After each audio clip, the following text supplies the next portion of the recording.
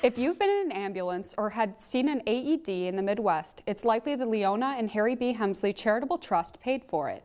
Now, the group has asked one man to conduct a $3.3 million evaluation on emergency medical services as a whole. UND professor at the Center for Rural Health and professional evaluator Ralph Renger is here to tell us about the evaluation process. Thanks for being on the show with us today, Ralph. Thanks for having me, Avery. So starting off, what kind of got you into evaluating? Oh, how I got into evaluation was a little bit of an accident. I think most of us in the field of evaluation kind of fall into it. Mm-hmm. There is no formal training programs for evaluators. So it usually takes someone along the line to say, hey, are you interested in trying out to be an evaluator? And you kind of just sort of fall into it that way. So what did you do before you were an evaluator then? I know you said that you had a different past. I had a very different path, but I think most people do, right? And they don't always have it figured out where they want to go. I actually started as a sports psychologist, and I worked with the National Hockey League for 4 years, and worked with the Scouting Bureau there. And from there, I had a sort of a research background and took a job in family medicine. There were no jobs for my dream job to be a sports psychologist. So what is an evaluation then, if you had to put it in a nutshell? I don't think I can put it in a nutshell, but I'll try to explain it as best I can. Yeah. So I think when you think about evaluation, the question I mostly get is, well, what is it that you evaluate? And there's different kinds of evaluators out there. And I would have to say that the best way to categorize the kind of evaluation I do is program eval and system eval. And so what that means is if we're doing a program eval, mostly the programs I'm interested in are in the health sector. I work for the Center for Rural Health, so it makes sense that I would be focused on programs that provide health services. And there's 3 different kinds of things that we usually look at when we're evaluating a health program. The first would be some general level of accountability for the funder, some simple things, are they servicing the number of people or providing services for the number of people they said they would. The other thing we would do, so that helps the sponsor make some decisions, and there's some level of accountability there. The other thing we would do for the staff of a program is perhaps help them out. Are they delivering the program the way they want to deliver it? Is there ways that they could streamline that and do a better job? So we can jump in there and give them a sense of the information they need to make those ongoing improvements.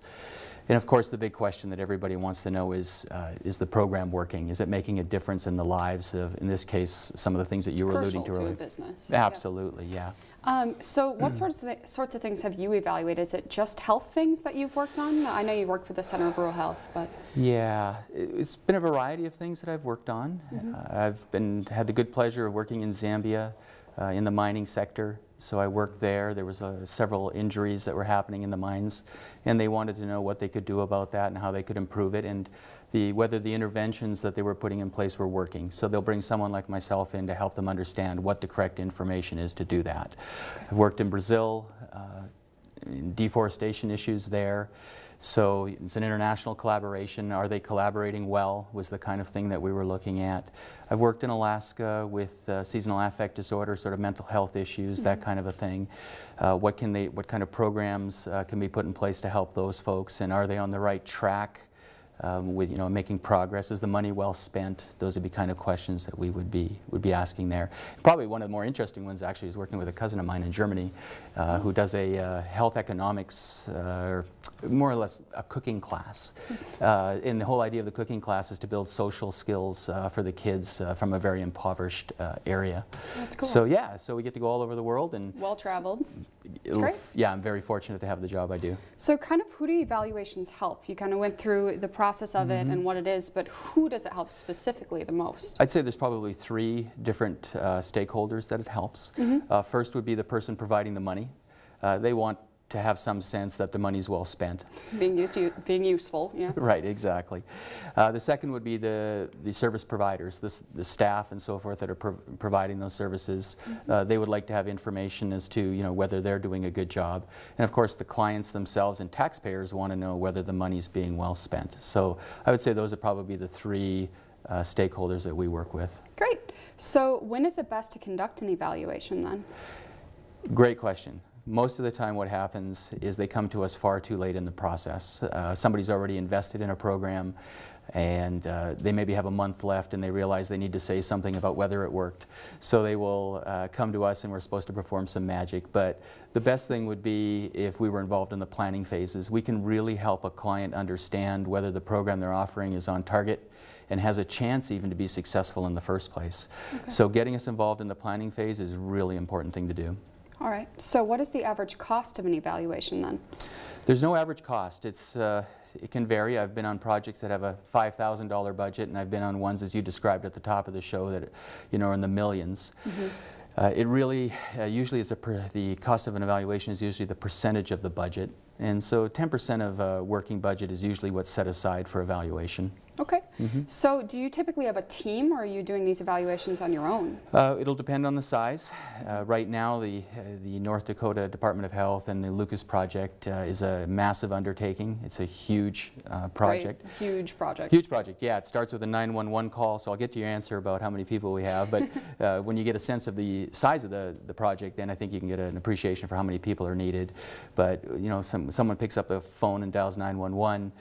We have to work with the law enforcement dispatchers to see, what can they do to pinpoint you quicker. Mm-hmm. From there, there's a call out to the EMS services. Usually in North Dakota, it's going to be basic life support. That means mm-hmm. they don't have necessarily the training to offer, the full extent of care. They'll probably arrange for some intercept along the road and get a paramedic to come. Then they'll probably end up at one of our smaller hospitals in North Dakota, a critical access hospital. Mm-hmm. And from there, hopefully if things are still going well, you get a transport to a tertiary care facility. So that whole system, we have to evaluate all components of that, the training that's needed at every level, all the technology that's needed at every level to make that work. Seconds are critical in a system like that. If we can save 10 seconds somewhere, it could be the difference between someone living. Save a life. Exactly. So when you have that many working parts, to answer your question, you need a lot of different people. So we've grown our team. Currently we have 5, and we're looking to recruit another 4, and we'll have hopefully 10 full-time evaluators on this project. It's going to last a while, too. I mean, I assume this process is going to take, because this is what you're working on now. And how long do they project that this is going to take you? Right. So each state, we're starting in North Dakota. We have 5 years. And we're bringing that now, the same system. I guess they like what we're doing. So they're bringing us on in South Dakota. And then we're going to be now heading into Wyoming, Minnesota, Montana, Nebraska and Iowa. So those are all the different states that we'll be moving into. So this project will, extend for the next 5 to 6 years. Oh, that's interesting. It's a long time, too. It is a long time, but it's fun. It's a huge project. It's a huge project. We got great people to work with. Working with people in the health sector is exciting. We have great sponsors in, the Helmsley Charitable Trust, obviously, and the departments of health and so forth in North Dakota and South Dakota, especially in our first year, have been very cooperative. So, that's great. Yeah, it's an easy environment to work in when people are motivated and they dream big, and they give you the resources to do it. So we're very fortunate. So my last question for you is, why is this so important? I mean, why is this crucial for a business in their planning stage? Yeah, well, you wouldn't want to go all the way through a program only to find out at the end that it didn't work, or you could have done something different. Spend way too much money on something that doesn't work. Right. So we can give you information a lot sooner, so you can take those corrective actions and make sure you don't make those kinds of mistakes. Great. Thanks for being on the show with us today, Ralph. Great. Thank you.